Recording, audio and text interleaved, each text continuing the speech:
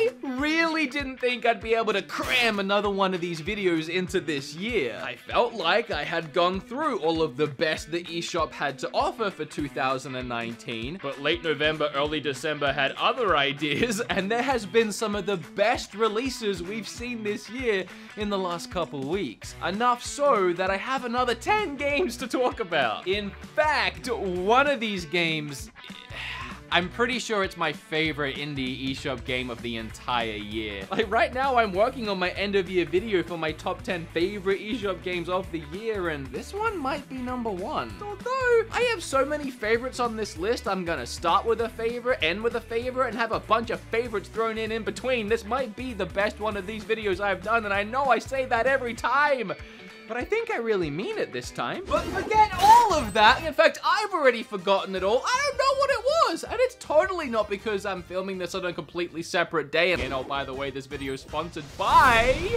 the power in my hand. Raycon. That was a lot. They're perfect for when you're running around and doing things. Cords always get tangled, and when they... Oh, that does not happen with these suckers, baby. This is what would have happened if I had done the Ring Fit Challenge while wearing Raycon. I would have been a little something like this. These are really stylish and discreet. In fact, probably a little too discreet, because when the amazing bass is pumping in my ears, Taylor Swift with full bass. Oh my gosh, T-Swizzle! They're already noise isolating as they are, so just having them in your ears, it's hard to hear stuff. These little bad boys sound just as amazing as other top audio brands I know. The latest model has 6 hours of playtime, not to mention the little cradle they sit in acts as a power bank. Who knows how long the battery could last? And they come in a wide variety of colors. Just look at these pretties. And Christmas is just around the corner. Whether these are for you or maybe a gift for someone else, you don't have to be a gym nut like myself who hasn't been in a month and a half. 15% off if you go to my specific link down below in the description. Thank you, Raycon, for sponsoring this video. And if you don't mind me, I'm gonna go back to listening to some Nickelback. Raycon might want their earphones back. All right, are you ready? 3, 2, 1, like the video or I'll toss my Switch again. My first of many favorites today, Alien Isolation. This port to the Switch is actually incredibly cool because for the first time that I can think of, this Switch version of the game is actually more impressive, kind of, than the PlayStation 4 version. Now, I'm not gonna get into all the mumbo jumbo for this. I'll just link the video that Digital Foundry did below, breaking down exactly why this happened. But yes, while the frame rate is 30 and not 60 like on PlayStation 4, the image quality is actually much cleaner and it just looks better overall. What else can you do, man? What secrets do you hide? I treat this thing like garbage and it still holds up. That's a testament to how great the Switch is. And to make this even more exciting, Alien Isolation is actually a really fantastic game too. You know the franchise. You're in space, stuck on a ship with an alien, sneaking through corridors and trying to stay alive. It's terrifying, horrifying, spoopifying. It's one of the best horror games of all time with so much attention to detail. This is one of those rare occasions where a movie has actually been captured perfectly within a game. The AI of the alien is scary good. In fact, it's so good that IGN gave the game a 2 out of 10 because the AI was too smart. That's how you know it's an awesome game, because IGN said it wasn't, and everything IGN says is typically. Remember when I used to play with swords in my videos? I wondered why I stopped. Ow! Star Ocean finally makes its first ever debut on a Nintendo Switch system with Star Ocean First Departure R. Now, I'ma be honest, I know little to nothing about Star Ocean. It hasn't had the same success in the West that other Square Enix RPGs have had, but Star Ocean's time has come, dang it. I actually wasn't even aware that First Departure R is a remaster of a full remake of the first game, so it's really a perfect place to start your Star Ocean journey. But I'm not totally sure what's new here. I take a guess and say the fully voiced characters in both English or Japanese is one, and the beautiful animations would have to be another. I love the battle system. It's a real-time action gameplay that you don't usually see in games of this style. You have full control over your character while the other characters just kind of do their thing. There's a lot of different options and story paths here with 10 different possible party members. There's a lot of content in this title and I'm really enjoying my time with it. Shovel Knight Showdown! I never claimed to be the biggest Shovel Knight fan, so I was shocked to see a fighter in the franchise drop on my eShop. Apparently it was a stretch goal on the original Kickstarter for the main game, and now it's finally here. Wow, I really hope this was worth my weight of finding it on the eShop and then downloading it the same day, because as I said, I'd never heard of it before. But so Shovel Knight Showdown is what would happen if Smash Brothers made Shovel Knight characters Smash Fighters and then removed all the other Smash Fighters and also made Smash Brothers 8-bit. So it's Shovel Knight Smash. That's what I'm trying to say. Each character has a very unique moveset and plays quite differently while still feeling very true to the original game. Similar to Smash, sure, you can just mash buttons, but you're not going to get very far against an opponent who actually knows how to play the game. It even has a story mode. Showdown is really well fleshed out, and even not being a Shovel Knight super fan, I really enjoyed this fighter more so than most Smash clones because it actually felt different and offered a lot of new and fresh ideas. Next up for the Switch, we I'm just kidding, this thing's a piece of yeah, I guess I can't talk about Shovel Knight Showdown and then not talk about Shovel Knight King of Cards, which is the newest and final DLC to the Shovel Knight series that released the same day as Shovel Knight Showdown. Again, even not as a super fan or anything, I really love how much life Shovel Knight has had ever since its release. And in this new DLC, you play as King Knight, a man of royalty and high esteem who still lives at home with his mummy. Most of the game has platforming traditional to the series, but with some card game mechanics thrown into the mix. The card game is honestly pretty fun. It reminds me a lot of the card game mini-game in Final Fantasy IX, with an added element of having to collect gems. For the platforming parts, you have a new mechanic called the spin jump. You can chain this sucker on as many bad guys and objects as you want, and that's pretty fun too. It's even used for platforming later in the game, and the way the level layouts have you seamlessly chain together attacks and platforming is just brilliant. And hey, if you already have Shovel Knight Treasure Trove, you can download both this DLC and Shovel Knight Showdown for free. You have to pay for it. Oh, y'all ain't ready for this next one. I have a soft spot in my heart, which is something I say too much for this next game. I think that for me, that just means I love this game a lot and I had great fun playing it. I really enjoyed playing through Ashen with my friend on Xbox earlier this year. And I never expected this one to find its way to Switch, but I'm glad it has because now it's one of the most unique games on the console. It's a Dark Souls inspired game that you can play in co-op as well, obviously, because I already said that's how I did it. We found a lot of these enemies brutally difficult, and the checkpoints on death would send us all the way back to the start of the dungeon. We'd have to slug our way back through the last hour of grinding. The bosses would take us an entire night to beat while pulling our hair out, and yet we loved every freaking second of it. The exploration is probably what I enjoyed the most, with the scale of the world being so much larger than it initially appears. Visually, this game is just wonderful and full of secrets. On the surface level, it appears as a color-muted, almost minimalistically designed game. I mean, the characters don't even have faces, but that just makes the moments when you find a new hidden city or step out into an expansive, gorgeous, brand new area that much more breathtaking. Lots of different weapons to craft and choose between, side quests and respawning enemies, and I never got tired of this giant goddess emerging from the depths. Ashen was already a hidden gem on Xbox's Game Pass, hidden amongst a bunch of other Game Pass games, so don't let it get buried in the eShop and become a Switch hidden gem too. I cannot recommend this one enough, especially if you have a friend to bring along. If I had $1 for every time a game released on Switch that I would never in a million years have expected to release on Switch, I guess I'd have at least $1 more because Trover Saves the Universe, oh, that's a game I didn't see on a Nintendo system. I, as an adult, was very excited to play Trover Saves the Universe when it launched on PlayStation VR, as I had already played and thoroughly enjoyed the other VR games made by the Rick and Morty show creator Justin Roiland. And Trover was absolutely the best of all those three games, taking elements from both the previous games and mashing them into a more cohesive action platformer adventure. It has the exact same kind of vulgar sense of humor that you can expect. Eat each other, you see this shit? But there's also an option to switch to a kiddie-friendly version of the game, which I never tried, but I assume it would be less. You see this shit? Gross. Here's the thing though, this video is called eShop Games Worth Buying, and while Trover is on the eShop, and I do believe it's a game worth buying, funny enough, it's not a game on the eShop that I would recommend buying off the eShop.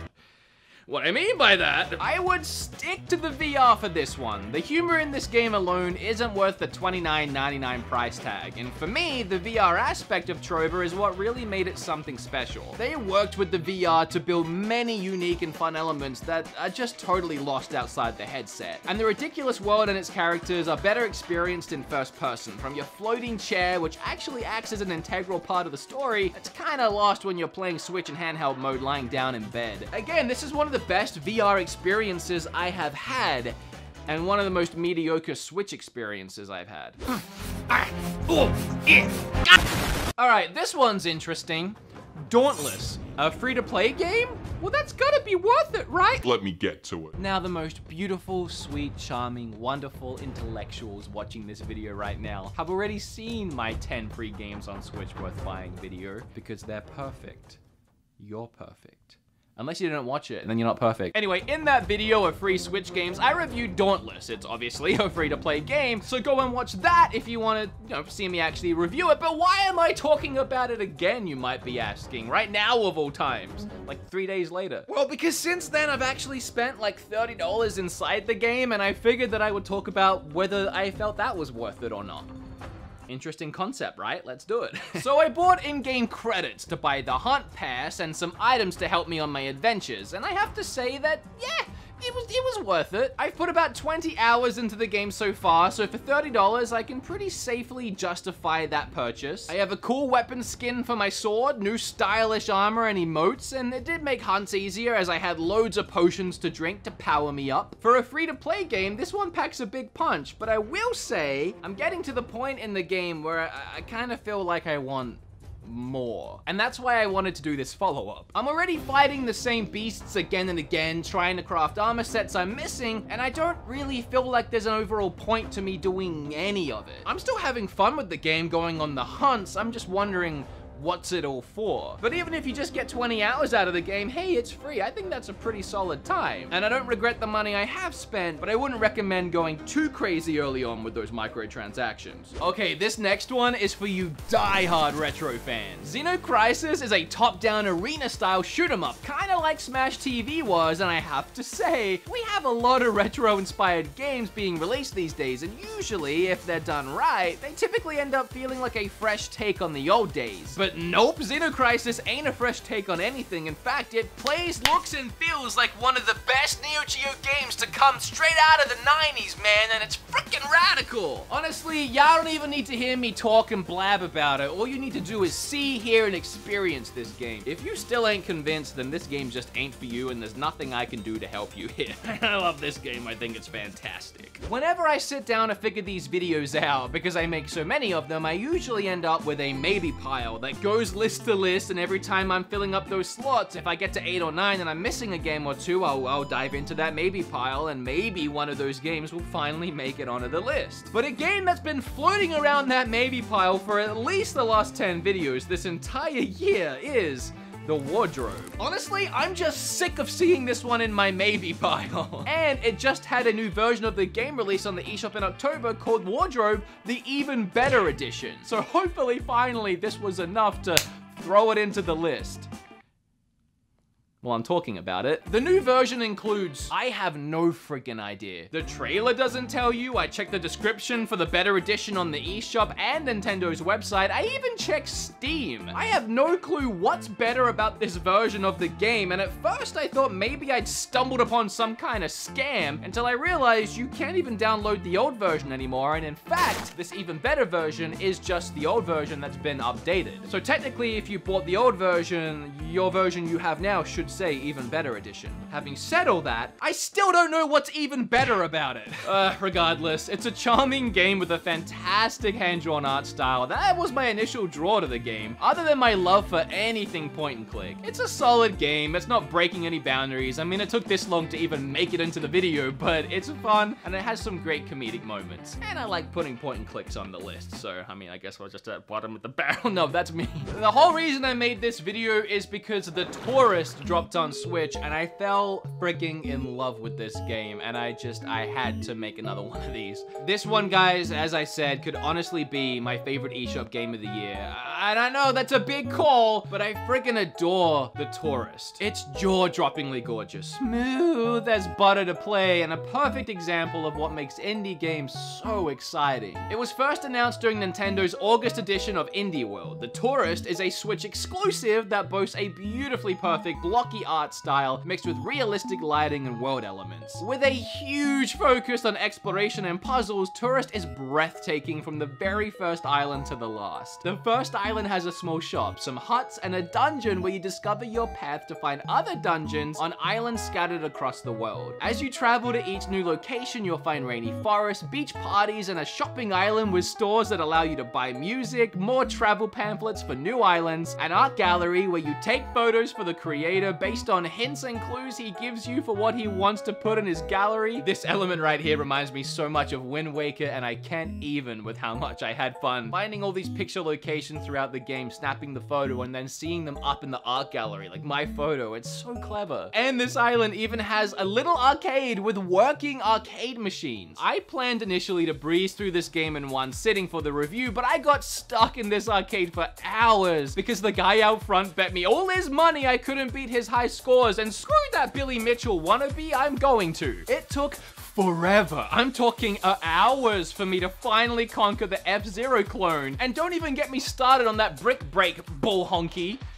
Ooh, it's frustrating. As legitimately mad as I was getting trying to get my name up on all these arcades, I can't tell you how much fun I was having with these games inside the game. The world design, the music and audio design, lighting and art design, and gameplay design are all the perfect 10 for me across the board. I was completely lost in the world of Tourist during my stay. The dungeons were so unique with puzzles that finally had me stumped for a while. When you've played enough puzzle-based video games, you start to see the way to solve puzzles before the games even manage to set up the premise of the puzzle you're supposed to solve, but Tourist managed to keep me guessing. Even the boss fights were puzzles that had to be solved, as you can't attack it all in the game. There's even side quests, as well as other real-world mini-games like surfing or soccer. There's like a point-and-click style element to it too, where you have to take certain clues between the islands to unlock different things and paths. So clever. It's just a brilliant little game. Oh, and about the game being smooth, yeah, it runs perfect 60 frames. There's no loading screens whatsoever, and the game even boots up from start menu and gets going in under 10 seconds. It's amazing. I wasted no time 100%ing this game, and I'm so glad they left it open for a sequel.